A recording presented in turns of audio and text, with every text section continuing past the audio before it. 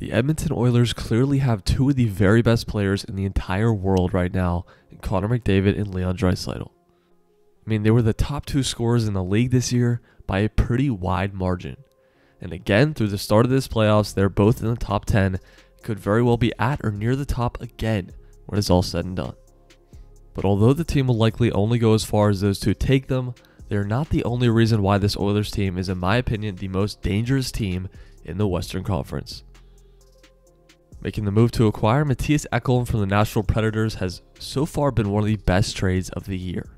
Down the stretch in the regular season after acquiring Ekholm, the Oilers went 18-2-1 and became one of the hottest teams in the league going into the playoffs, which every hockey fan knows is super important.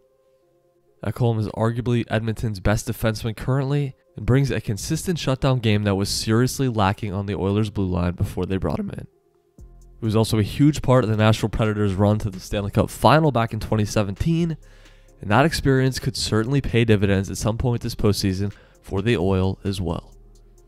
Another huge factor that will contribute to the Oilers' success in the playoffs is the ridiculous power play advantage they have compared to every other team.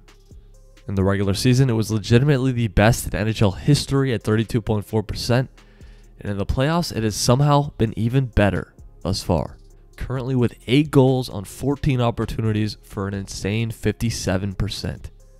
It most likely won't remain that high as the team rolls along and if they can get past this round 1 series, but with an automatic break-in weapon like Connor McDavid, a big-time threat to either score or set up a teammate in Draisaitl, a point guy at the top with a rocket of a shot in Evan Bouchard, one of the best net front guys in the league in Zach Hyman, and oh yeah, Ryan Nugent-Hopkins just sneakily had over 100 points this season, you can bet opposing teams will be terrified to take penalties against this unit. The other big thing about this Edmonton team is that the overall team depth is better than it's been in previous years, and some of the players on the team have even acknowledged this.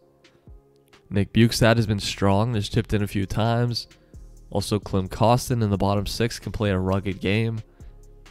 And Warren Foegele and Ryan McLeod, although they haven't done much yet, they do have some speed and skill and are guys that have the potential to add some depth scoring too. The slight weakness that this team does have is giving up goals and goaltending. But if they can get even a bit above average net minding from either Stuart Skinner or Jack Campbell, the way this offense scores goals, they will be just fine. They could still find themselves going on a deep run in this playoffs. It also just seems like there is a buzz around the city of Edmonton this year, and the fan base and players are clearly starving for a deep run after getting taken down in the conference finals by the eventual Cup champ Colorado Avalanche last season. So please let me know if you agree with me that the Oilers are the most dangerous team out west, whether they will win in round 1, and if not, who is the biggest threat to come out of the Western Conference this year. Thank you guys so much for watching, and we'll see you in the next one.